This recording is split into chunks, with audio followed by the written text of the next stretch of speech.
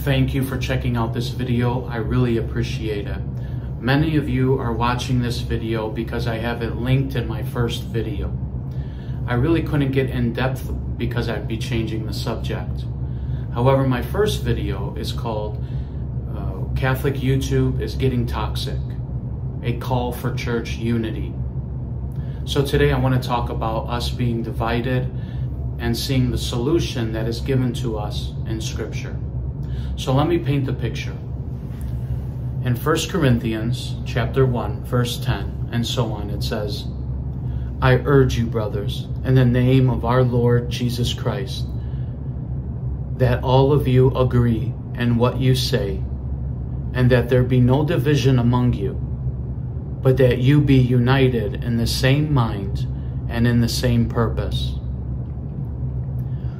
For it has been reported to me about you, my brothers, by Chloe's people, that there are rivalries among you.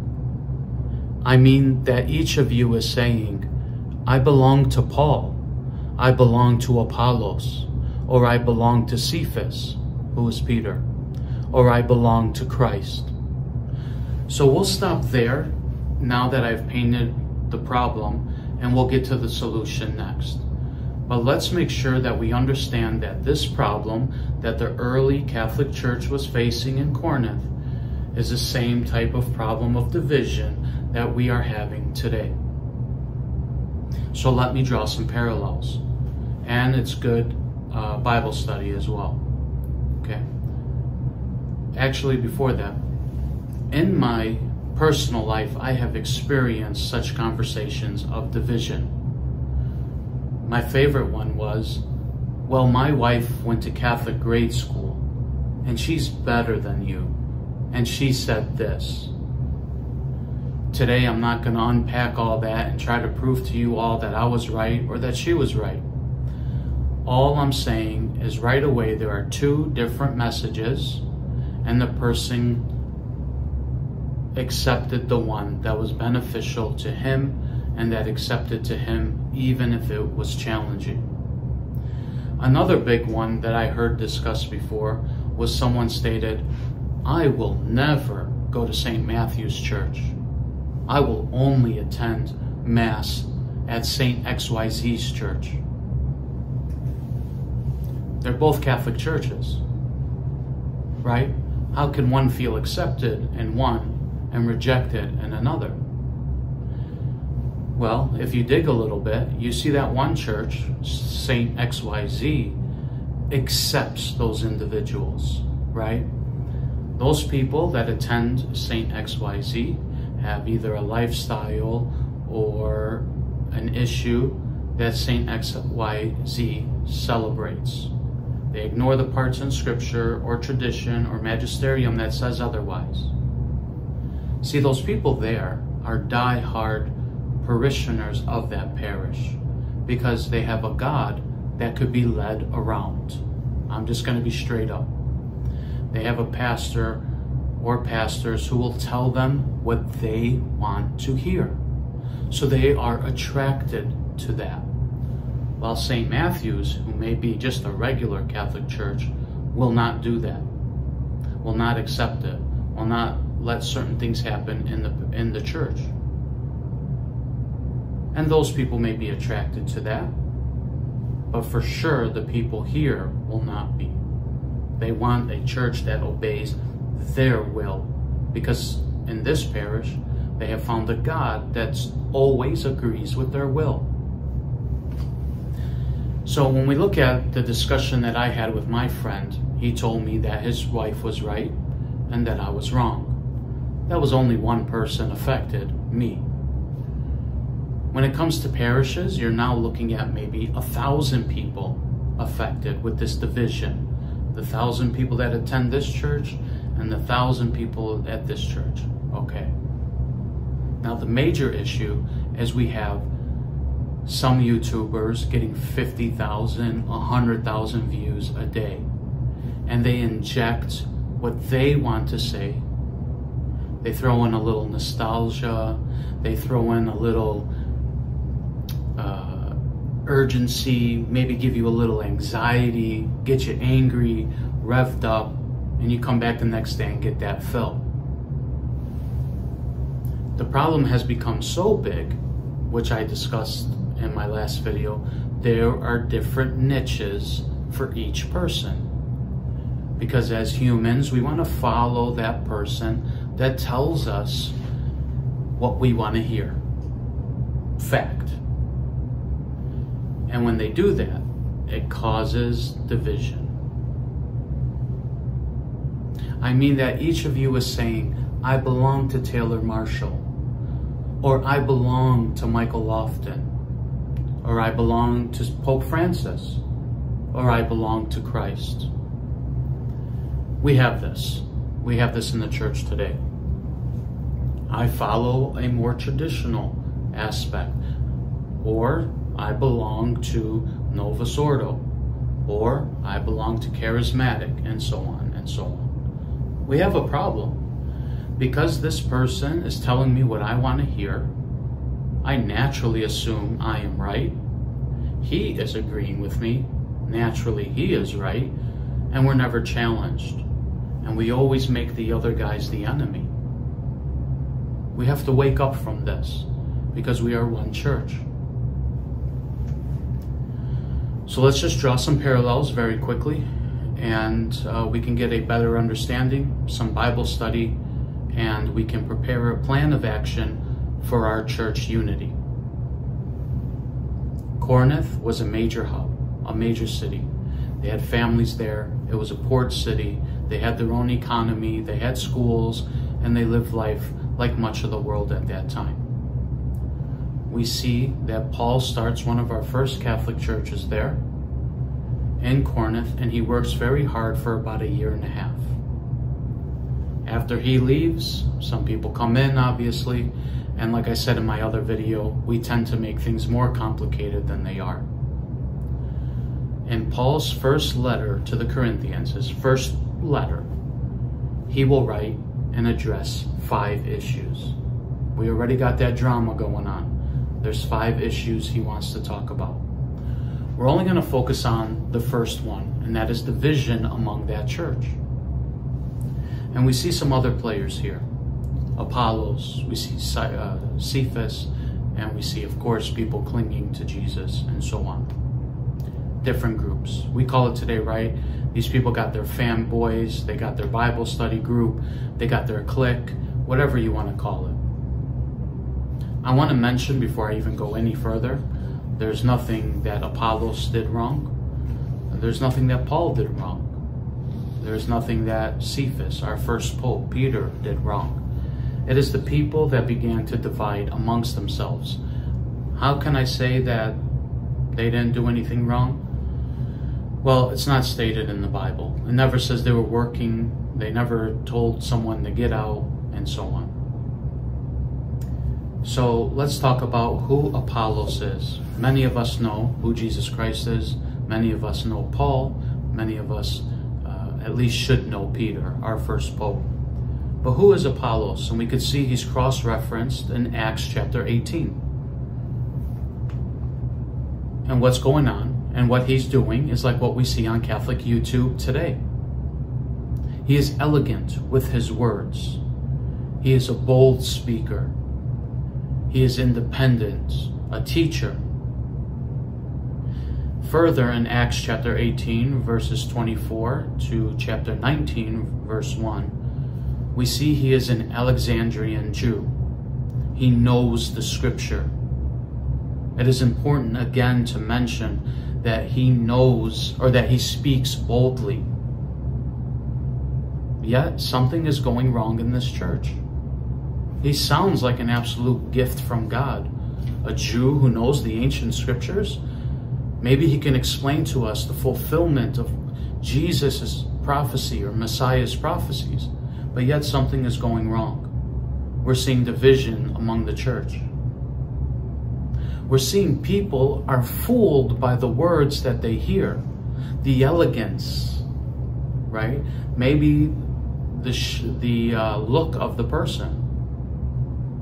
Oh, Taylor Marshall got his hair slicked back. He got a nice house in the background, always dressed up in that suit. I'm not calling him out. I'm just saying he's the most handsome Catholic evangelist we got out there. So, you know, I'd like to think I'm number 2, by the way. All right. But, right, maybe even appearance has an issue or has some value to the person. They want to follow that person. What they say, maybe their education. And people are fooled. We see also that Apollos is taken to the side, and Priscilla and another individual will explain Christianity to him. Right? They get him back on track. Look, you're causing an issue here. So how did Paul solve this issue? How could we use St. Paul's answer in the church today? Those are the 2 questions we have. So Paul says again in 1 Corinthians, now I'm starting at verse 13. Is Christ divided? Was Paul crucified for you? Or were you baptized in the name of Paul?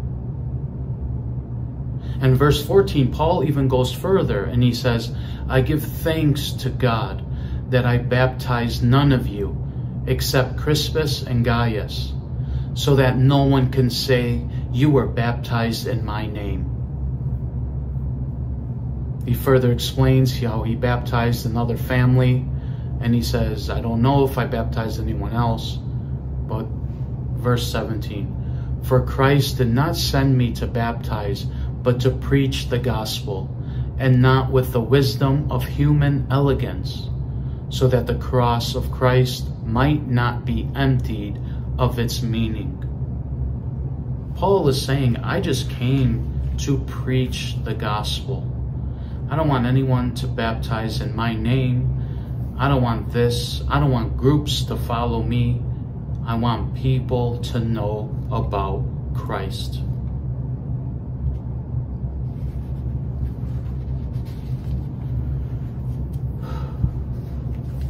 Wow.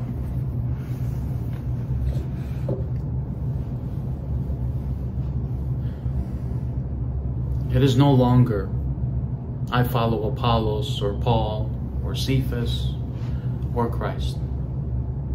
It is I belong to the TLM, or some of you say I belong to the charismatic movement, or I belong with Pope Francis, or I belong to Christ. This is where we find ourselves today. Today we find ourselves that I belong to Taylor Marshall, that I belong to Michael Lofton, that I belong to Pope Francis, and to some of us, I belong to Jesus Christ. That's where we are. We have our fanboys, we have our church clique, we have our group of friends, we have the parish we go to, and those are our people. That's where we are. Is that our future? Paul doesn't seem to think so. He tries to correct that.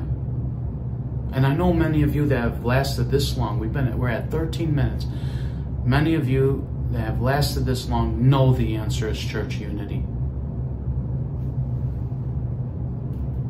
Just today, again, I'm in all the Catholic Facebook groups and YouTube or Twitter and all that stuff, right?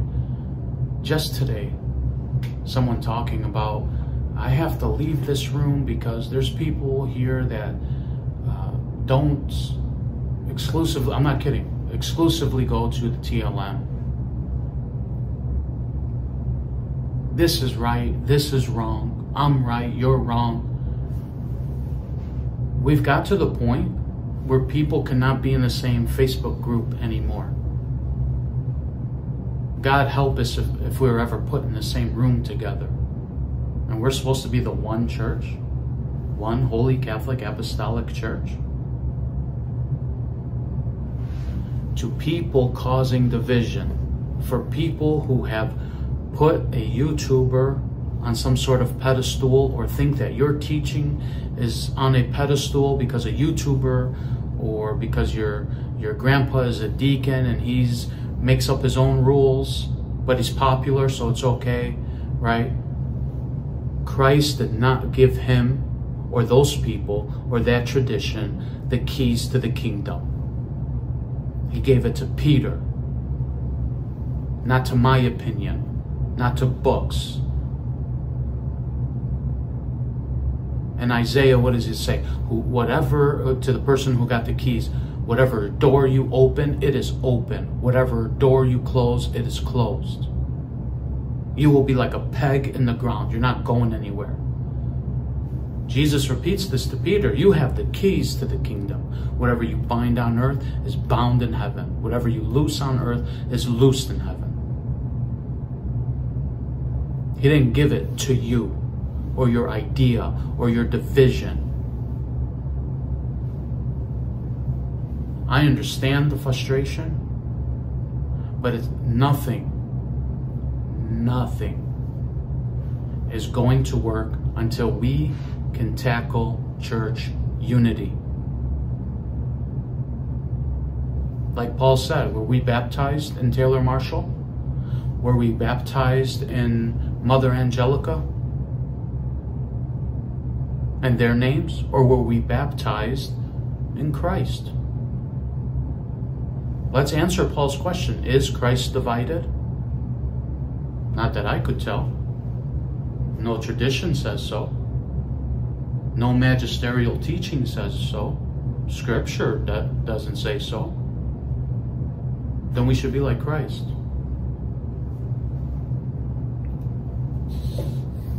What I said today is hard, and the nerve of me to bring up such a topic from my first 2 videos. But it has to be said. Which way are you going? Can you, as a charismatic Catholic, sit at the same table with Novus Ordo and with TLM and with those that celebrate the Divine Liturgy, come together and say, how can we unite? I'm not saying change anything from our traditions. So don't put that in my mouth. Don't say that's what I'm saying. As I said in the other video, I attend TLM. I attend Novus Ordo. I attend Divine Liturgy. I'll be honest, I've never been to a charismatic Catholic mass or prayer service. I've never been invited to one. One time, but I couldn't make it. But hey, dude, I've been to an African American Catholic mass, which is not its own tradition, I understand. But there's elements there that are different.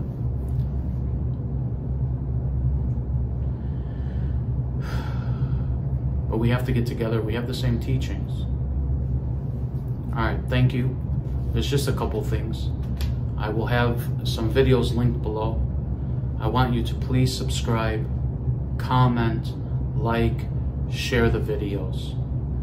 If what I am doing is important to you, please keep in touch, either with comments, or you can email me at my website for any reason. But I want to build a community.